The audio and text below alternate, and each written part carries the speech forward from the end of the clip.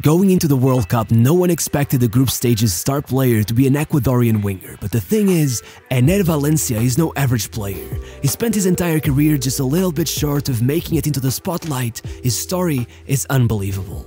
As his uncle once said, we all knew he'd become a footballer because footballers aren't made, they are simply born. His mom even insists that inside their belly, it was the one child to kick the hardest. And indeed, it seems that he was always determined to do anything for football. Even if he didn't have a ball, even if there was no one to play with, even if it was raining, the fire inside him could never be put out. He would just skip school and spend his day practicing his skills with an empty water bottle if that was the only way he could practice.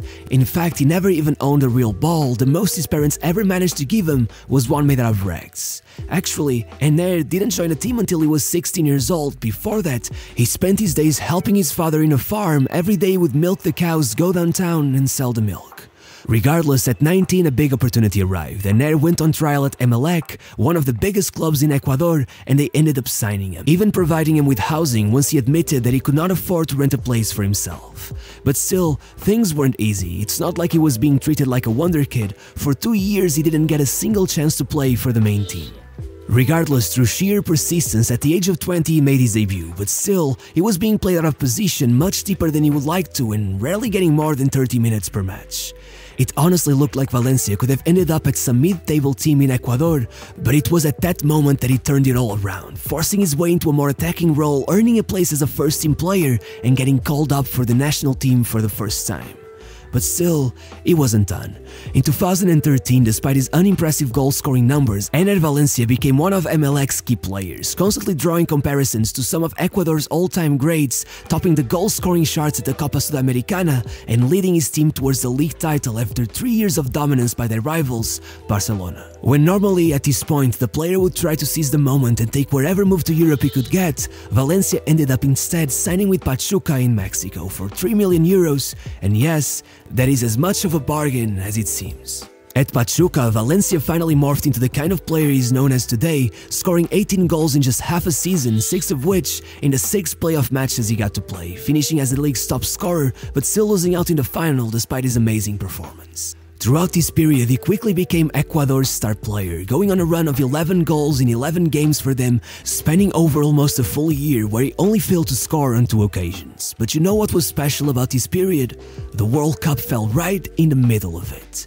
As Valencia said himself, I never thought I would play in a World Cup, so when I got there out of nowhere, I tried to make the most of every minute, and he really did.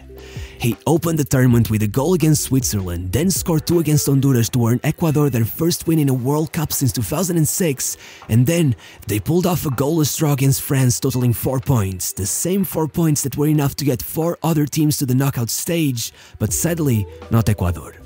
No matter what, his rapid pace and deadly finishing were enough to earn him his nickname Superman and a 15 million euro move to the Premier League. Despite Enner saying he struggled massively at first to adapt to the English game, he started out his time at West Ham with a goal in his first ever league start and 4 goal contributions in 3 matches over October that nearly earned him the league's Player of the Month award. It was a more than promising start. In fact, he looked like such a bargain that Chelsea were even considering signing the player that soon after he arrived. But then, a toe injury followed by a knee injury put him out for 45 days in total, and his form fizzled away. By summer, he was finally looking sharp again, getting 2 goals and 2 assists in 4 matches at the Copa America, but before he was even back at West Ham, a calf injury left him out for another 3 months.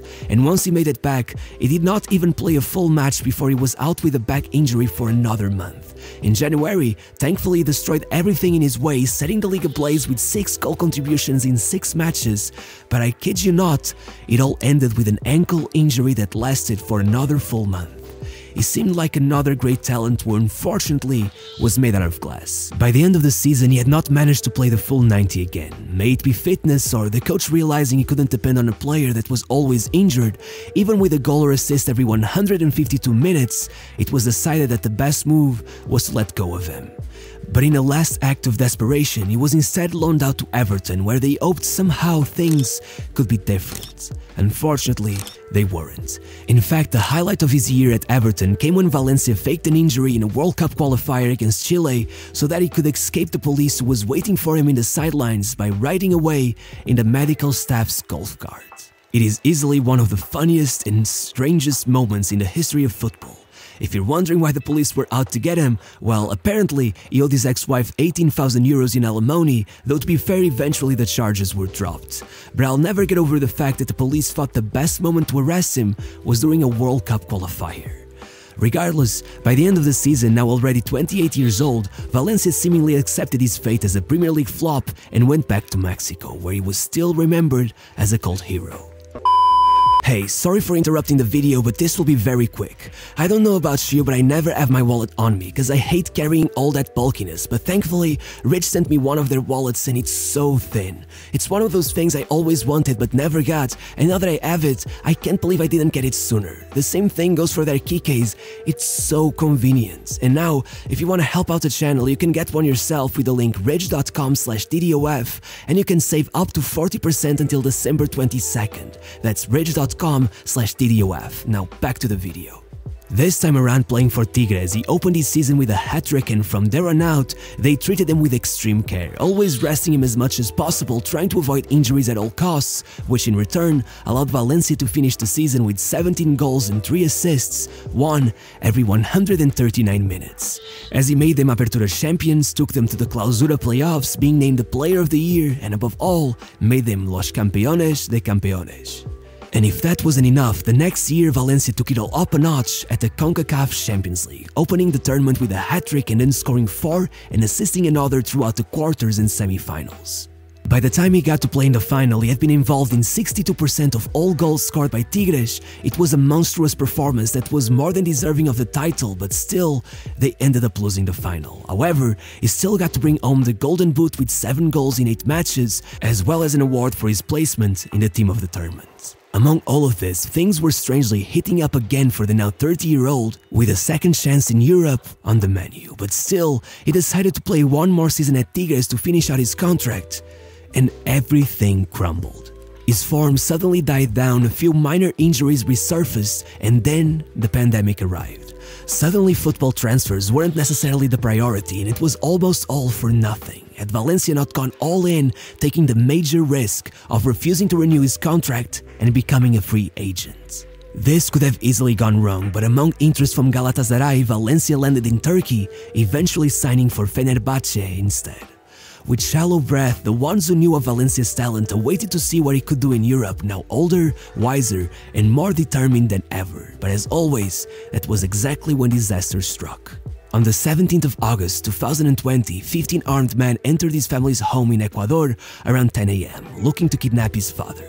However, after struggling to find him, they began sorting through his family, deciding who to kidnap, wounding several of his relatives and taking his sister and her husband instead, though the husband managed to get away by throwing himself into a river.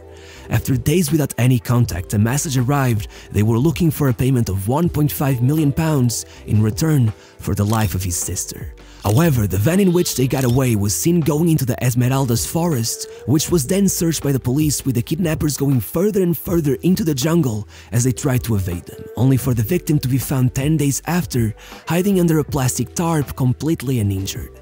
It would have been more than comprehensible if the stress and trauma that stemmed from these events had completely demoralized Enner before the new season, but instead, it went on like nothing had happened, surprising everyone by how easily he adapted to the new league. However, over those first few months, he was being played in the wing, and it was only towards the final stretch of the season, after being moved back to a striker role, that he absolutely popped off, finishing the season with 9 goal contributions in just 8 matches, ending up just 2 points short of clutching the league title, 1 more goal in the second to last game, and it could have been a comeback for the ages.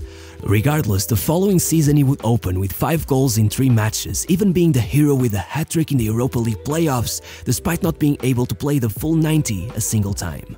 But of course, as always, the fairy tale couldn't last for too long, and from there on out, he was hit with 5 different injuries before the season was over, missing 16 matches in total, being on the sidelines for 3 whole months, and not able to stop Fenerbahce from finishing second again. Still, this was a teaching moment of sorts for Fenerbahce, who started the current season with a whole new approach towards Valencia, now rarely allowing him to play more than 60 minutes in a match, making sure they minimize the risk of injury, and against what anyone could have possibly predicted, Enner Valencia hit his prime at 33 years of age.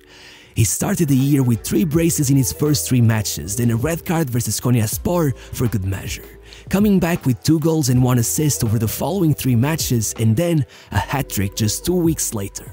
All in all, by November, just 4 months into the season, Valencia is at 15 goals already, as well as 4 assists, a tally he only managed to pass 2 different times across his entire career, topping the league's goal-scoring charts with 5 more goals than anybody else, which, considering how little game time he's been afforded, means he's putting a goal contribution on the charts every 50 minutes. If you need a point of comparison, let's go for the big man himself, Erling Haaland, who, despite scoring 8 more goals than Valencia so far, needed 53 minutes of game time for each of his goal contributions. It was exactly after all of this that Enner Valencia arrived at the World Cup. As you can see, maybe it shouldn't have been as much of a surprise that he was capable of putting on a show. If not that, maybe his 52 goals and assists over 77 matches with Ecuador, one every 109 minutes with the national team's shirt, should have done the job. Regardless, Enner opened the tournament against Qatar with 2 goals, as well as a third one that was disallowed over a very narrow offside. All before he was, in his classic manner, stretchered off the field with an injury. No matter what, he still made it back to the second match, where he was once again the star, scoring to tie the match against the Netherlands before once again coming out injured, meaning that all of the last 6 World Cup goals scored by Ecuador had all been scored by Valencia himself, something that had only ever happened in 3 other occasions. Eusebio in 66 for Portugal, Paolo Rossi in 82 for Italy, and Oleg Salenko in 94 for Russia, 3 of the greatest performances in World Cup history. However, tragedy couldn't have left Enner's side even after so many years, so rightfully, Ecuador were beaten by Senegal in the 3rd match, ironically after a poor clearance by Enner himself led to a goal. Once again, they finished the group stage with 4 points, and once again, those 4 points couldn't get them into the knockout stages, even though surely they will be enough for other teams. Regardless,